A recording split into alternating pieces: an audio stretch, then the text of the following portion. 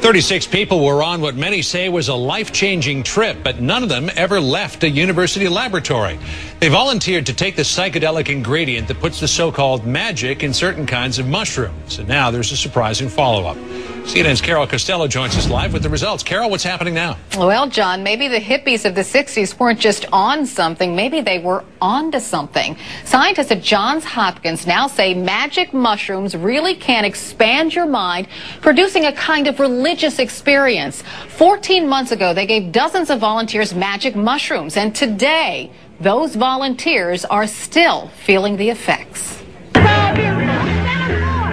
The whole Johns Hopkins study seems just so hippy-dippy 60s. It brings to mind Timothy Leary, the man who first widely touted the alleged magic in this tiny mushroom. 5 years ago, by accident in Mexico, I took Mexican mushrooms. Leary, a Harvard researcher, claimed his mushroom-induced psychotic trip was so spiritual it led him and a generation to turn on, tune in, and drop out. Yeah, until the federal government stepped in and made hallucinogenic drugs illegal. Fast forward to 2006 and this research room at Johns Hopkins. 36 volunteers took part in an initial study on whether psilocybin, the active ingredient in magic mushrooms, really does have a lasting spiritual effect on people. Dee Dee Osborne, a business consultant, volunteered to find out. It's a beautiful feeling. I've not felt anything like that before. Osborne, lying on this couch, received one dose over an 8-hour period. She saw a kaleidoscope of colors. Then there was a tearing open of my heart, and then the feeling that we were all one. The effects of that single session are still with her 14 months later, and with other volunteers. The study says at 2 months, the volunteers rated the experience as having spiritual significance and sustained positive changes in behavior.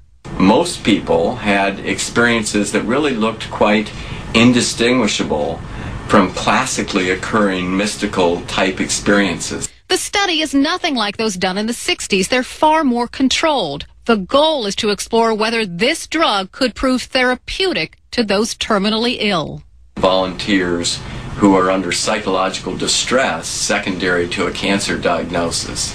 And the thought here is that an experience of this type, primary mystical experience, might well alter the course and the perception that the individual has of their disease process and quality of life.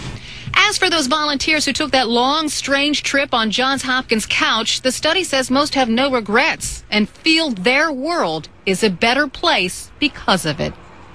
Now, please keep in mind magic mushrooms are illegal in the United States, and they can be dangerous if taken without strict supervision.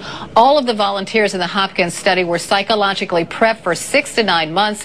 Johns Hopkins scientists say the magic mushrooms can also produce fear and intense anxiety in some people. John? Fascinating study, Carol. I'm sure a lot of people are saying, where do we sign up? The gun lobby warns Barack Obama. If this were a dictatorship, it'd be a heck of a lot easier.